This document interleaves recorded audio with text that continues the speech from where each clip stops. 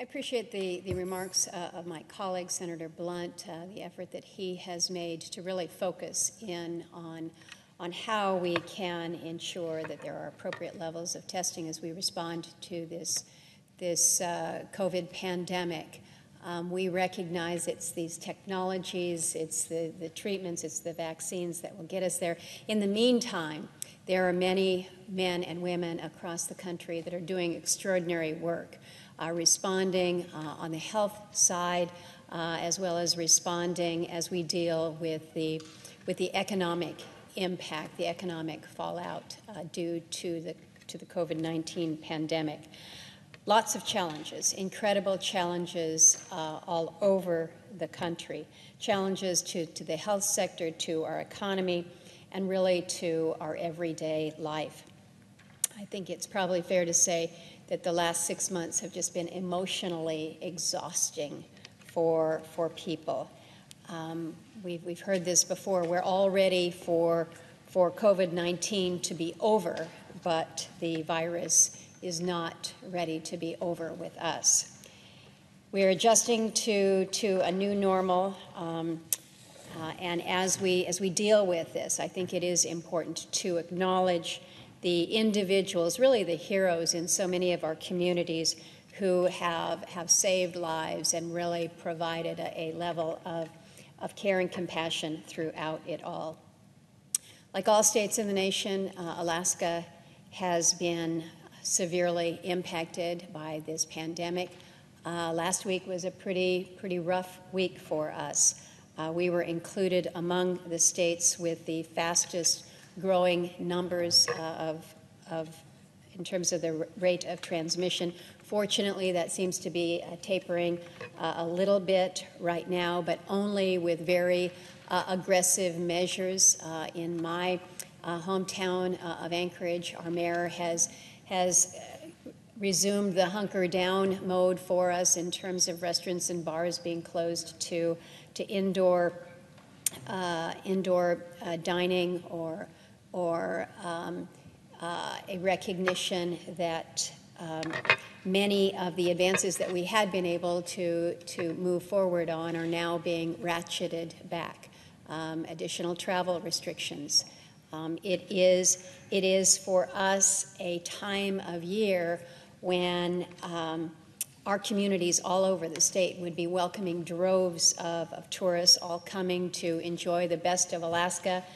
But this year our season is all but eliminated, almost non-existent, and certainly when it comes to recognizing the volume of tourists that the cruise industry provides to Alaska. Those are all but canceled. The flights that people would make to the state have been made more difficult by mandatory quarantine for our travelers.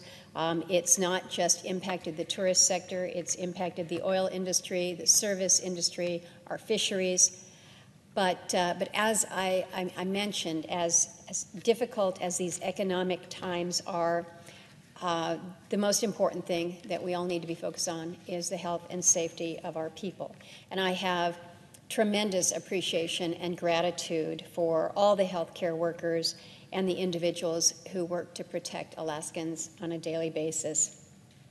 In Alaska, we are extremely fortunate to have our COVID-19 health response led by Dr. Ann Zink. She is our state's chief medical officer, and she, along with her team at the Division of Public Health, have been doing a great job under Governor Dunleavy's leadership to implement and communicate clear public health guidelines from the beginning of this unpredictable event. Dr.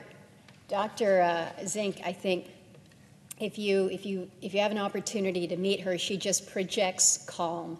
She projects confidence. She projects assurance, and she has absolutely earned the trust of Alaskans throughout this difficult time. And she's done so not only because of her demeanor, but really how she leads. She leads by example in modeling the behavior that she's encouraging all Alaskans to follow.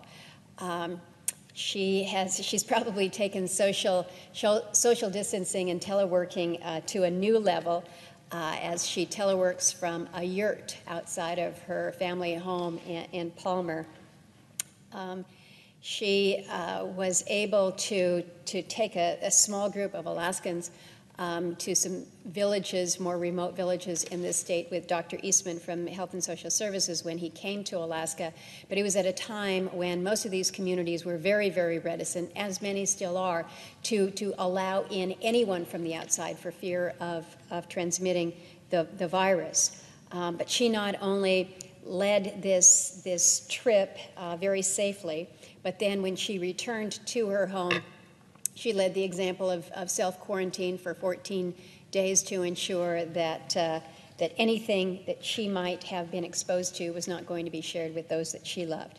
Her priority has been and continues to be flattening that curve, slowing the spread.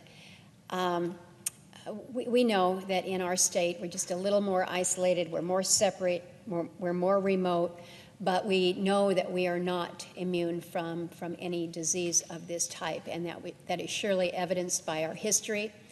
In 1918, when the Spanish flu, the last global pandemic, hit our state, more people died per capita in Alaska than almost anywhere else in the world. In many of our small native villages, you had 70%, 80% of the population that was wiped out literally in a few-day period. It's hard not to think about that when we face this current pandemic. In fact, Alaska was one of the very first states in the country to put together a coordinated response to the challenges presented by COVID.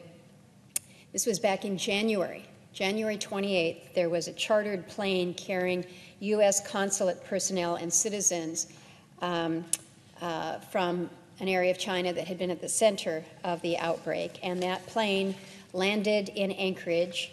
The passengers had to debark the plane in order to refuel. They were moving to California, but we had a situation where it was a pretty quick scramble, and Dr. Zink led her team. They were able to mobilize really quickly and very efficiently to ensure a safe operation that was successful in ensuring the protection and the health and safety of all that were involved. They opened up a terminal there at Ted Stevens International Airport. They created a quarantine unit that delivered not one, but 2 health screenings to over 200 passengers and crew members. It was a pretty extraordinary event that they were able to put together in very, very short orders.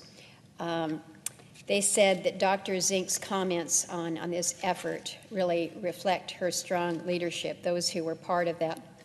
Dr. Zink noted that, she says, it's easy to stay focused on all that we had to do in a short period of time to prepare and respond. But at the end of the day, this mission was about people. It was about American citizens, some of whom were working to serve our country. It was about families, and it was about helping each other at a time of need. So Dr. Zink has been doing extraordinary work as we have dealt with challenging issues as they relate to quarantine after travel restrictions around the states that have been extraordinarily limiting. She has worked with her team to put together plans of operation and protocols so that our fisheries can be successfully prosecuted, and they have been a mark of success in terms of being able to identify and then isolate and keep the virus from transmitting. She is also now very, very, very focused on how we safely return our kids back to school. I had a long conversation with her a few days back, and she says this is the ultimate challenge, for it's not just how do we reopen schools, how do we keep our schools open after that. That's our challenge. And she shared with me, I thought that putting together the plans and the protocols for the seafood processors is going to be challenging and difficult in these very remote communities where they have limited health care in the event that you have the virus spread. She said that was difficult, but she said getting our schools open and keeping them open safely. This is the biggest challenge. And she said schools are now her new seafood processors, so she is taking up the challenge aggressively. But Dr. Zink reminds us that at the end of the day, what we do, what we have to stay focused on is keeping people safe, keeping our families, keeping our workers safe.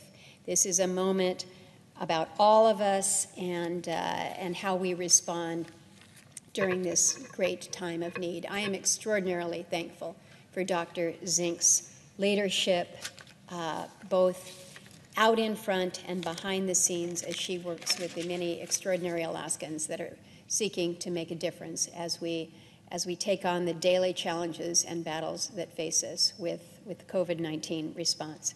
With that, Mr. President, I yield the floor.